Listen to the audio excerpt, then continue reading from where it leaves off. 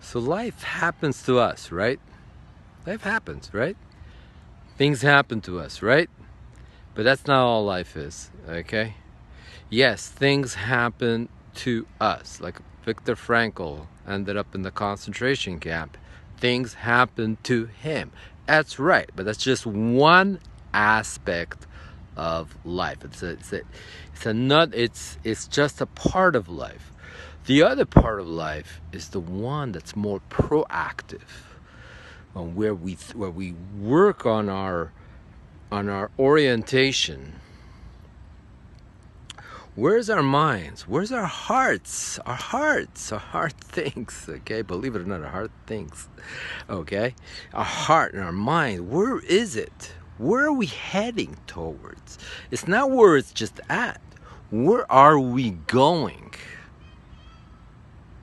Where are you going? Where's your heart? Where's your mind? Where is it going?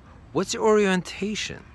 What are you listening to? Are you listening to anything on YouTube that just gets your mind moving and going in a certain direction?